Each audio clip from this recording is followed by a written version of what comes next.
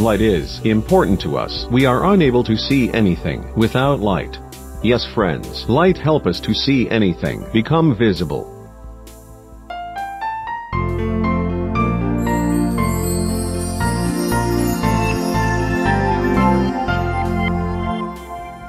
Hi friends, I am Arnab and today's lesson is light.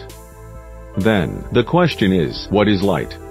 Light is defined as the electromagnetic radiation with wavelengths between 380 to 750 nm, which is visible to the human eye. There are different types of waves as per their wavelengths.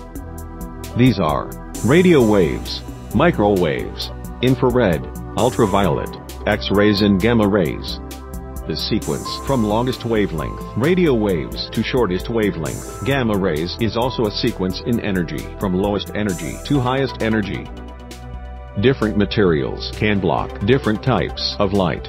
More specifically, the Earth's atmosphere only allows certain wavelengths of light to penetrate to the surface. Remember that waves transport energy from place to place.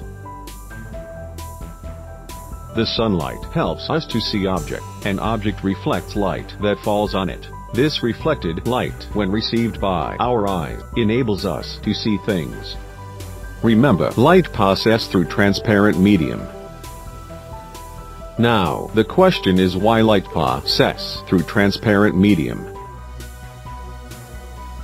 Transparent objects are the objects which allows light to pass through it. Through a transparent object we can see, like water, air, glass, etc. Light passes through transparent medium because transparent object does not absorb photons, basic unit of light, and let it pass through it.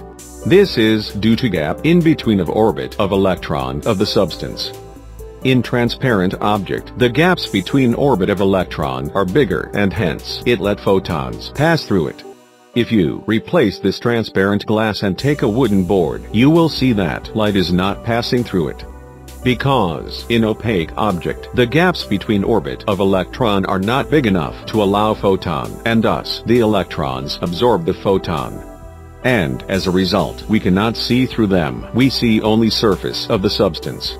Remember, the photon is a type of elementary particle, the quantum of the electromagnetic field, including electromagnetic radiation, such as light, and the force carrier for the electromagnetic force. Even when static via virtual particles, the photon has zero rest mass and always moves at the speed of light within a vacuum. Hi friends, subscribe our channel and click the bell icon today for more videos.